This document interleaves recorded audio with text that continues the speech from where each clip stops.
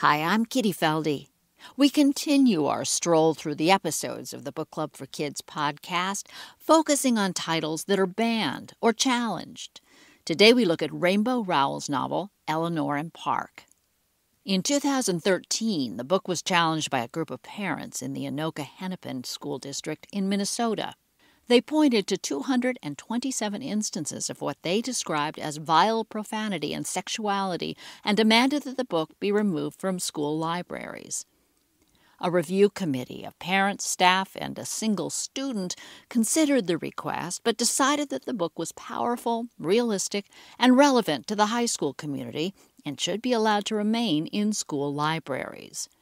The school district revised its policy, stating that in any case where material selected may be of questionable fit for some students in the intended audience, educators should consult with a principal regarding parental notification and potential options for alternatives.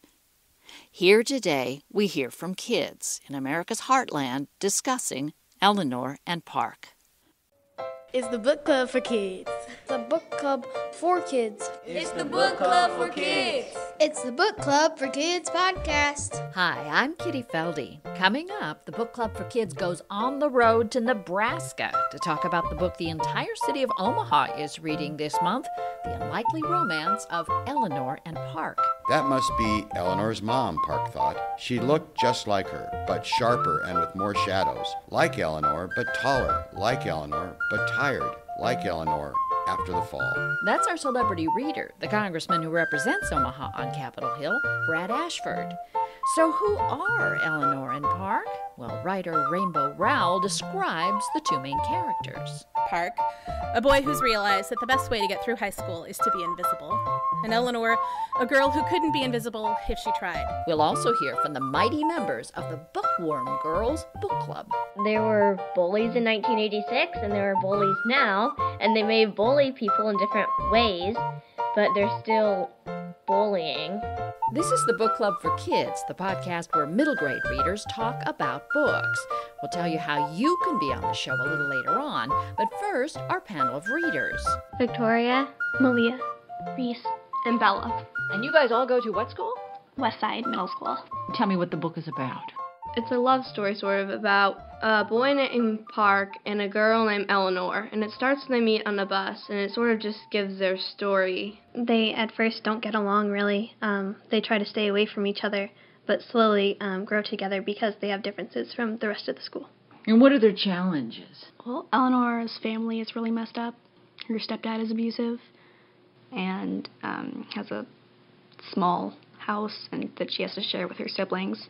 And Park does not always fit in with the rest of his family because his dad is super macho and manly, and he is not always. well, Park's mom is Korean, and how many Koreans are there in Omaha? not very many. So how does that make Park feel? Well, he feels kind of excluded.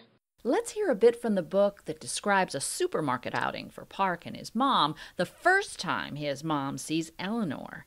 Our celebrity reader is Omaha Congressman Brad Ashford. Park whipped around and saw Eleanor standing by the meat case with all four of their red-headed brothers and sisters. A woman walked up to the cart and set down a turkey. That must be Eleanor's mom, Park thought. She looked just like her, but sharper and with more shadows.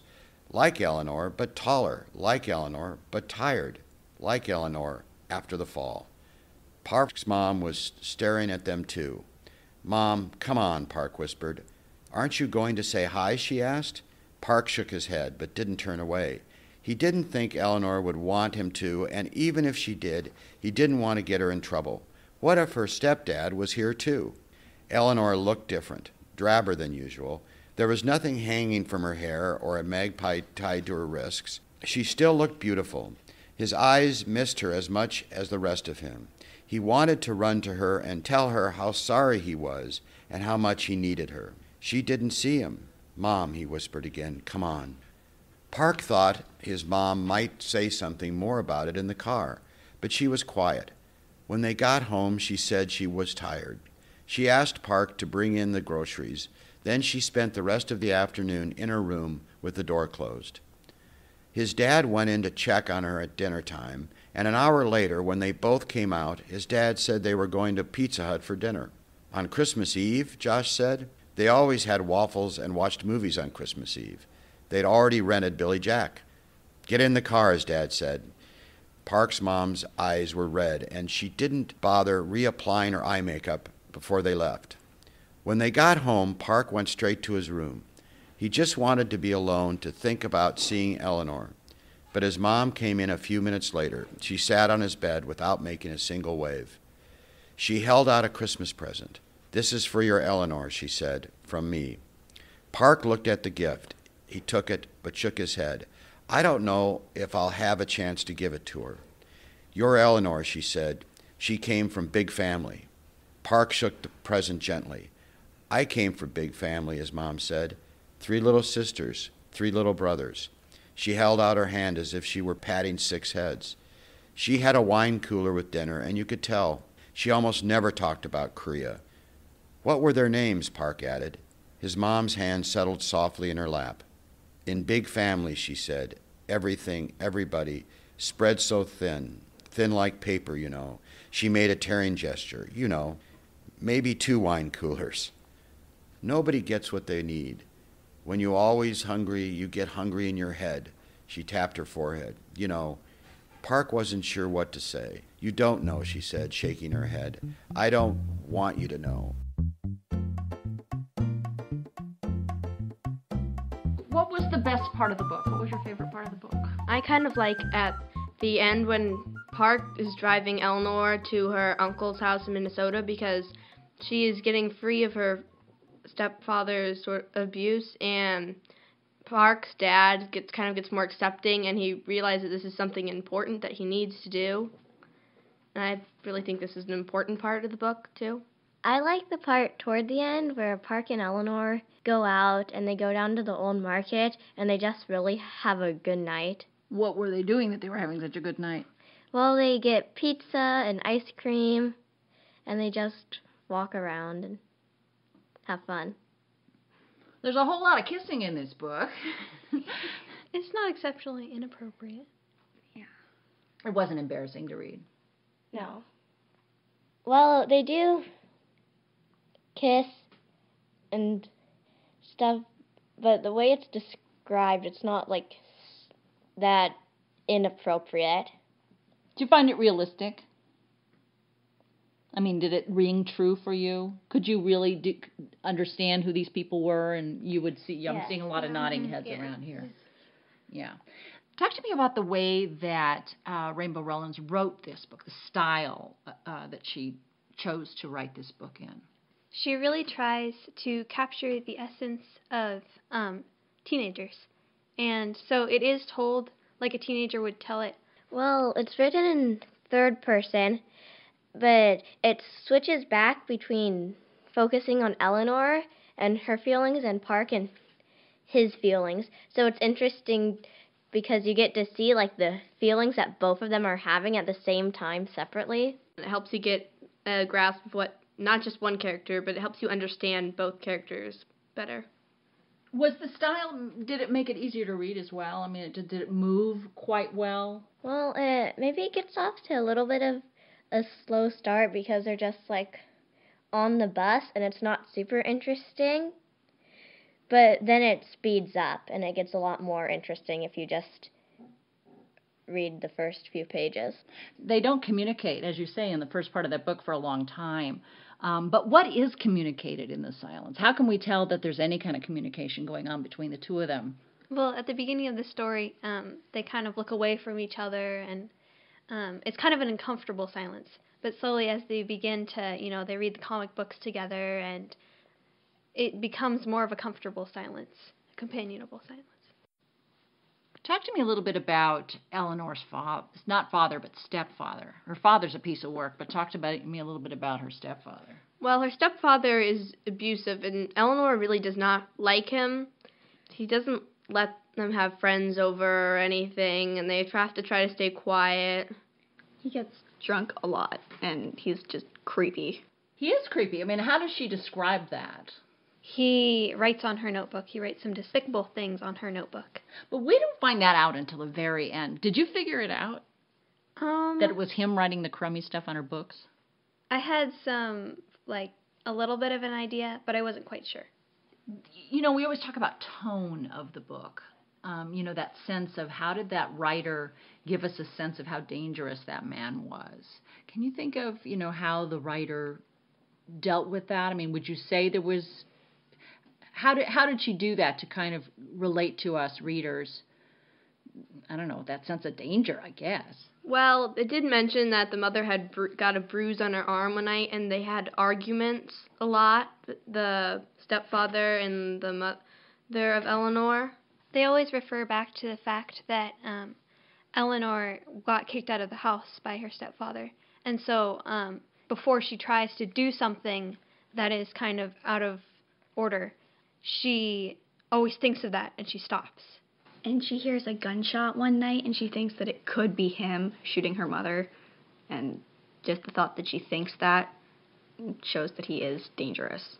It mentions that sometimes Eleanor and her siblings are huddled on the floor all together, like before Eleanor got kicked out, and after when she comes back, and her siblings are scared. So this book isn't even set in the present day. It's set in 1986, I think. What was it like reading about, what were the things that struck you as being so weird because they're not around anymore? The Walkman they listen to. Yeah, cassette tapes. No cassette tapes anymore. Technology. I mean, Park he has a phone in his room, but it's not his cell phone. Did that seem weird to you? Yeah, it was a little different. I also found it interesting, going back to what Reese said, the music that was in style then was totally different than now, and I'd never heard of any of those people. Yeah. Well, given that it was set in a time period before you guys were born, did the people seem real to you? I mean, could they, given if we had updated the technology, could it have taken place today? Yes, I think so. So why do you think the author made the decision to set it, in what was obviously, probably her high school days? Why do you think she did it there instead of today? Maybe she might have been telling her story. Writer Rainbow Rowell talked about just how close these characters were to her own life in a speech that she gave after receiving the 2013 Boston Globe Hornbook Award.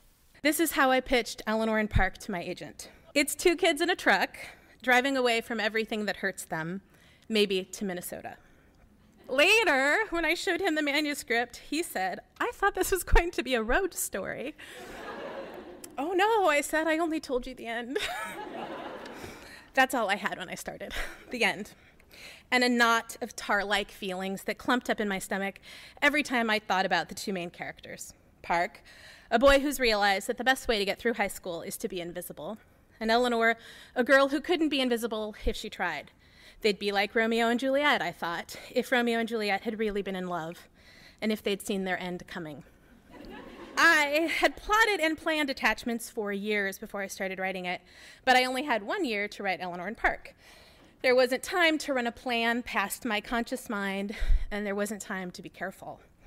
I sat down to write, and without asking myself why, or asking myself for permission, I started writing a story set in 1986. In my 1986. In my old neighborhood, on my old school bus, with a villain cut from the same cloth as my own villainous stepfather. Eleanor and Park were new, their struggles their own, but I had placed them in the middle of my very worst memories. It made the act of sitting down to write unusually and acutely painful. I think this book is making me sick, I confessed to someone in my family. I was sick. I was actually sick for the entire 3 months I worked on my first draft. "Maybe you should stop," she said. "If this book is making you sick, you should stop writing it." "Or maybe," I said, "I need to keep going. Maybe I need to get this out of me." I think sometimes we think of bravery as being the opposite of fear. But really, you have to be afraid of something before bravery even enters the picture. If you're not afraid of demons, it doesn't take much bravery to face them. I was so afraid and so insecure and so clueless about what I was supposed to be doing that my fear almost became irrelevant. I was so far outside my comfort zone, there wasn't a safe, known path for me, forward or backward. I remember writing the telephone call between Eleanor and Park, their first private conversation, and feeling like the scene was out of control. Too drawn out, too dramatic, just way too much.